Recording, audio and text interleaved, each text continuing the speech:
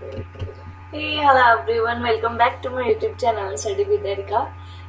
आज हम हमारा पार्ट नंबर 3 करेंगे, आपका chapter number 6 every drop counts, जिसमें हमारा page number 55 and 56 cover up होगा। तो जल्दी से स्टार्ट करते हैं। Open your page number 55 and make sure to subscribe the channel and press the bell icon also.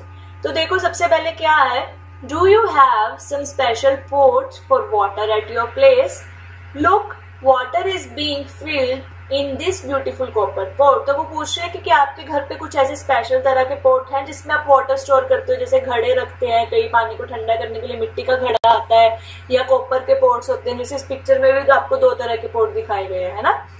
The shining yellow port of brass is seen in the other picture. तो इसमें ये brass का है and this one is of copper.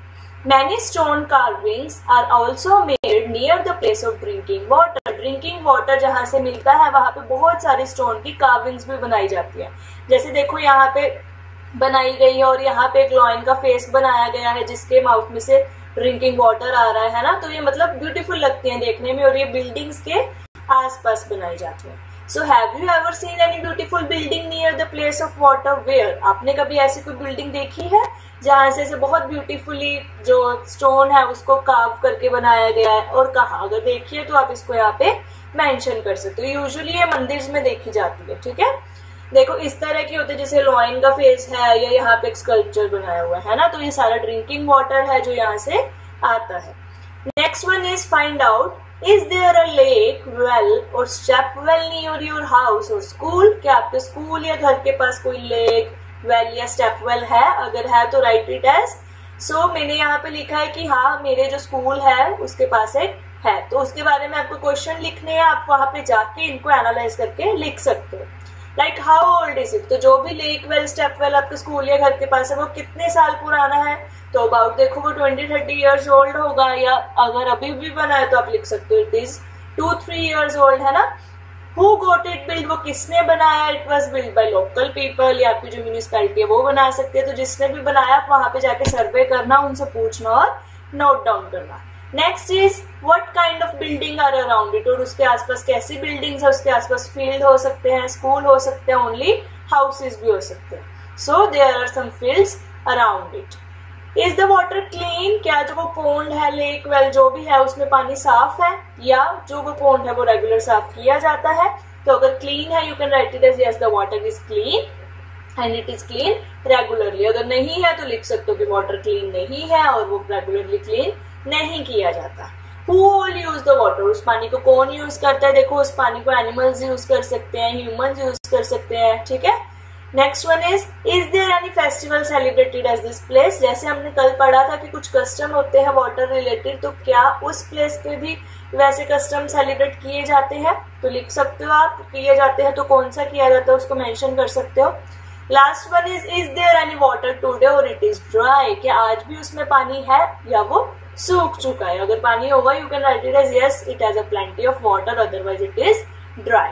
Okay, let's come to next page, think over it. तो अभी हमें एक blue box में बताया गया है जोधपुर के बारे में कि वहां पे एक ऐसे इंसिडेंट हुआ था और लोगों ने क्या किया। तो देखो, इन 1986 there was no rain in Jodhpur and the surrounding areas. 1986 में क्या हुआ? जोधपुर एंड उसके जो आसपास वाले एरिया थे उसमें बारिश नहीं हुई।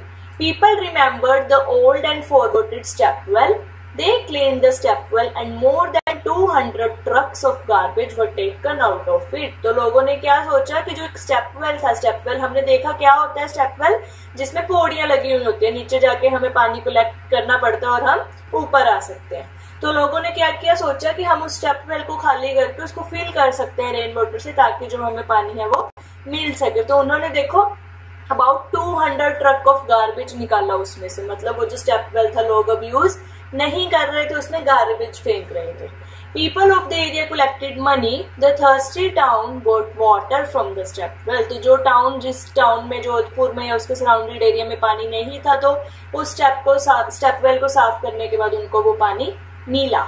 After a few years it rained well and again the step well was forgotten. तो कुछ साल बाद क्या हुआ, वहां पे बहुत अच्छी बारिश हुई, बहुत दिनों तक बारिश होती रही और लोग स्टेप वेल को फिर भूल गए। तो देखो, लोग अपने फायदे के लिए उसको क्लीन कर रहे हैं और फिर अपने ही नुकसान कर रहे हैं उसमें गार्बेज फेंक के, है ना। तो हमें इन चीजों को नहीं भूलना चाहिए, हमें रेन वाटर को कलेक्ट करना चाहिए because every drop counts.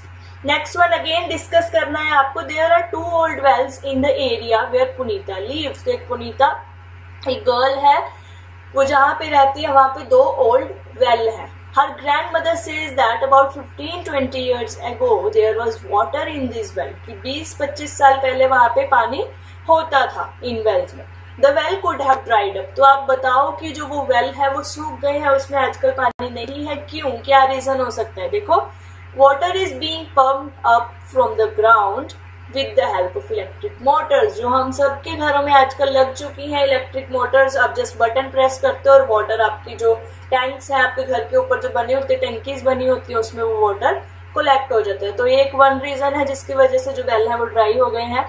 The lakes in which rain water use to collect are no longer there. तो जो वो लोगों ने पहले लेक्स बनाए थे कि जो रेन वाटर आएगा ये लेक फिल हो जाएगा, फिर वो उस वाटर को यूज करेंगे, वो लेक्स ही आजकल नहीं है। The soil around trees and parks is now covered with cement. जो soil पहले वाटर को एब्जॉर्ब करती थी और ग्राउंड वाटर के लेवल को इंक्रीज करती थी, वो जो सॉइल है वहां पे आसपास सीमेंट की लेयर आ गई है।